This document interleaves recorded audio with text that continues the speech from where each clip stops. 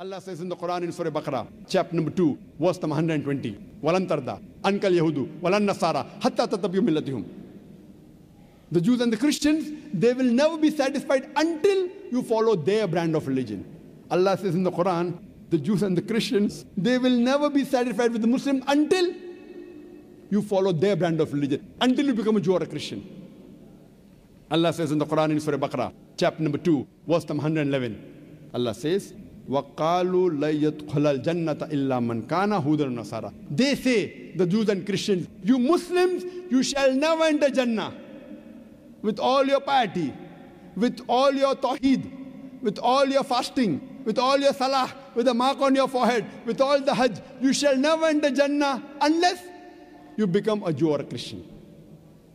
The Jews and the Christians, they come and tell us, the Muslims, you Muslims, you shall never enter Jannah. With all your piety, with all your fasting, with all your hajj, with your salah, with your tawheed, you shall never enter Jannah until you become a Jew or a Christian. Allah says, Tilka amaniyuhum. This is their wishful thinking. Bakwas hai bakwas, vain desires. Kul, tell them, Hatu burhanakum, produce your proof in kuntum sadiqin, but if you're truthful. Tell them to produce the proof if they're truthful. And these Christian missionaries, they have produced the proof. They have produced the Bible in no less than 2,000 different languages. My Bible says this, my Bible says that. My Bible says this, my Bible says that. What do we have to do? Do we have to follow the Bible hook, line and sinker? Whenever someone shows you his proof, suppose someone shows you his identity card, what do? You verify whether it is correct or not. You don't believe in it unless you verify. So if they have shown their proof, their Bible, what do we have to do? We have to verify it. Have we Muslims verified their proof? When Allah says, Kul hatu burhanakum, produce your proof, what does Allah say? Take the proof and believe in it? In kuntum sadiqin, but if you're truthful. That means Allah is telling us to verify their proof. These Christian missionaries leave aside verifying their proof. What are they doing? They are using our Burhan, our Quran against us. These Christian missionaries, they are using our Quran against the Muslims. There are hundreds of thousands of Christian missionaries throughout the world, millions of them. They come knocking at the doors of the Muslims and they ask the question, you are a Muslim? I said, yes, we are Muslims. It's mentioned in the Quran that Bible is the word of God, and we say, yes, it's mentioned. Then why don't you follow the Bible? We have no reply. That's the next question. That how many times is the name of your Prophet Muhammad, peace be upon him, mentioned in the Quran? If you know, you'll give the reply that Prophet Muhammad sallallahu alaihi wasallam is mentioned by name in the Quran 5 times. 4 as Muhammad, 1 says Ahmad sallallahu alaihi wasallam. That's the next question. How many times is the name of Jesus Christ, peace be upon him, mentioned in the Quran? If you don't know, they will tell you. Jesus Christ, peace be upon him, Isa alayhi salam, is mentioned by name in the Quran 25 times. And if you check up, it is correct. That's the next question. Who is greater? A person who is mentioned 5 times by name in the Quran is greater, or a person who is mentioned 25 times by name in the Quran is greater? Who's greater? 5 or 25? 5 or 25? 5. 5 is greater than 25. Who is greater? A person who is mentioned 5 times by name in the Quran is greater, or a person who is mentioned 25 times by name in the Quran is greater? They ask the question, but they don't give you the reply. They let your mind think. They poison your mind. They come knocking at the doors of the Muslims. That's the next question. Your Prophet Muhammad, peace be upon him, did he have a mother and father? You said, yes, he had a mother and father. Did Prophet Jesus, Isa alayhi salam, did he have mother and father? He said, no. He had a mother, but he had no father. That's the next question. Who is greater? A person who's born with a mother and father is greater, or a person who's born without a father is greater? Who's greater? A person who's born with a mother and father is greater, or a person who's born without a father is greater? Who's greater? Who's greater? Person born? Who's greater? They ask the question, but they don't give the reply. They let your mind think. They use as Muslims as a punching bag. They use us like doormats.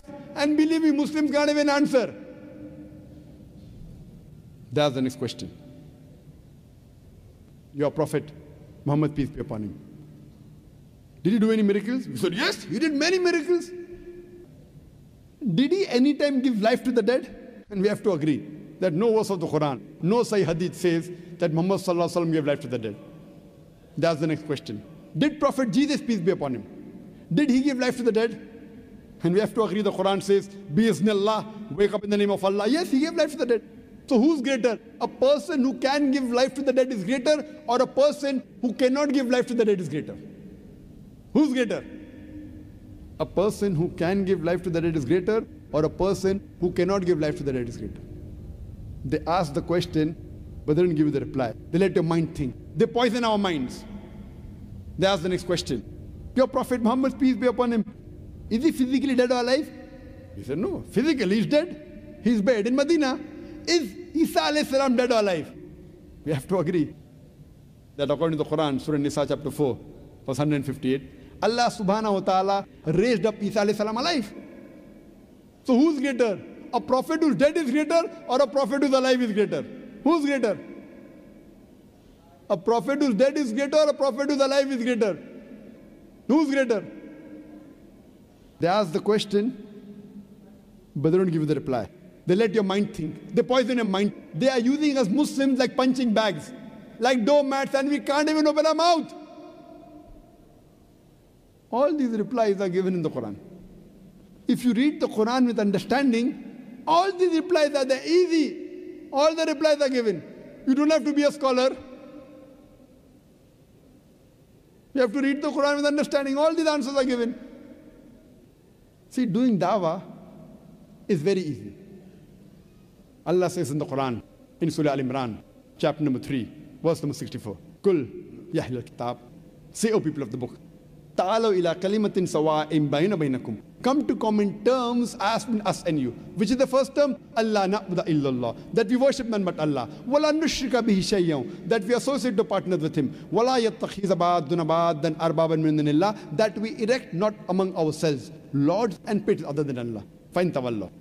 If then they turn back.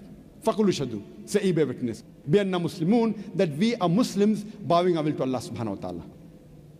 Ta'alaw ila kalimatin sawa'in bayna baynakum. Come to common terms as between us and you.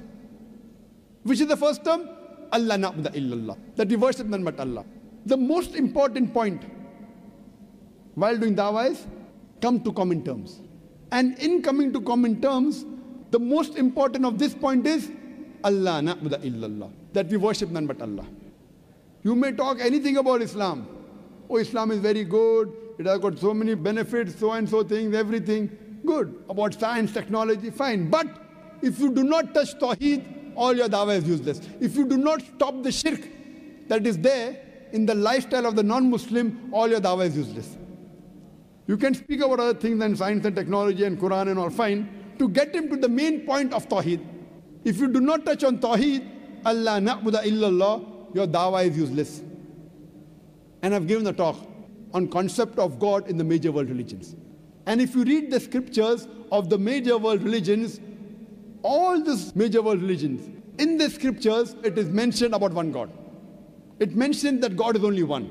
It mentions He is not begotten. It's mentioned that He has got no idols. He alone should be worshipped. Whether it be Hindu scriptures, whether it be Christian scriptures, Jewish scriptures, Parsi scriptures, all these scriptures mention about one God.